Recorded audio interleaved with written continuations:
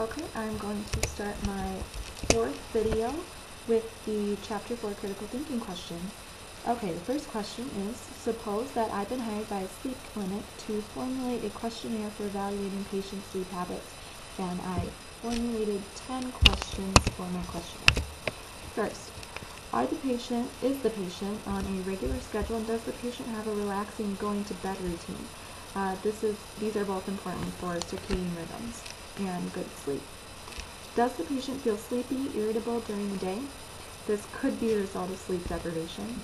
Is the patient working during the subjective night when their biological clock is telling them to go to sleep? How many hours of sleep per night is the patient getting? Is the patient experiencing parasomnia, such as night terrors, nightmares, or sleep talking?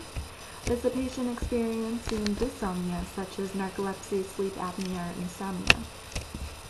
Does the patient take an excess of nicotine or caffeine throughout the day on a regular basis? Does the patient nap during the day? Does the patient sleep in a comfortable environment? And does the patient eat right, drink right, exercise regularly, and maintain healthy habits? All of these questions revolve around getting a good night's sleep and are important in discovering problems that may be associated with people's sleep habits. Okay, second question. Luann is working full-time and she also has a job during the night shift. Based on what I've learned about circadian rhythms, what kind of problems might Luann encounter in trying to carry out this plan of balancing both?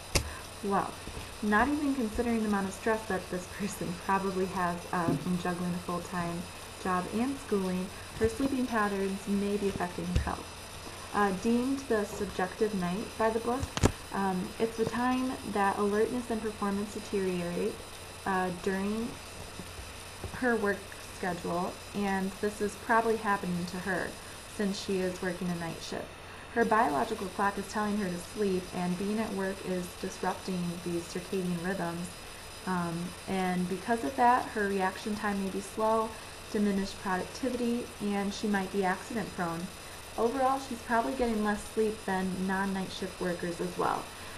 Based on this account, it looks like she's only getting 6 hours of sleep, which may not be sufficient to perform well in school and work. There are treatments that can help with this subjective night issue, and hopefully she would seek those out. Okay, last question. I'm giving a presentation to 7th and 8th graders about the dangers of drugs. What are the most persuasive general arguments you can give to convince them? And specifically, what are the arguments against alcohol, marijuana, cocaine, and ecstasy?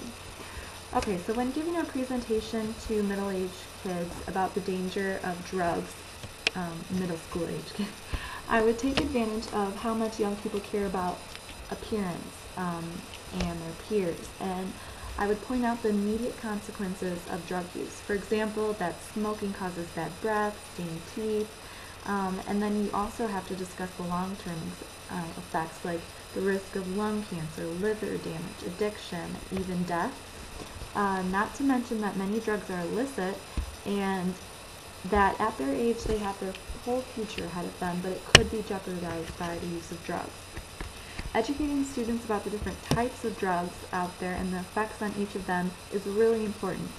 Firstly, alcohol is a depressant, and apart from its decreasing coordination, ability to form new memories, it can also cause stupid decisions.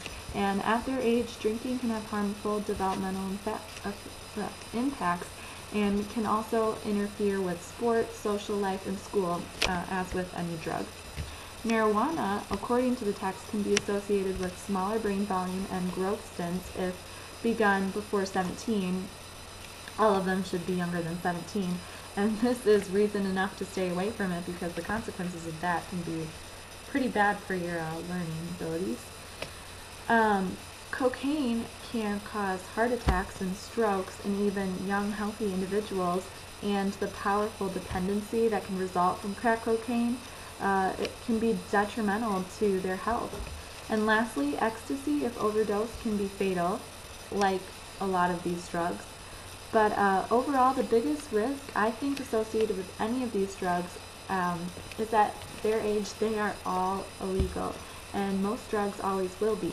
being sent to prison can be just as dangerous and debilitating than many of the side effects associated with these drugs. Okay, and that concludes my last and final video for this section. Thank you.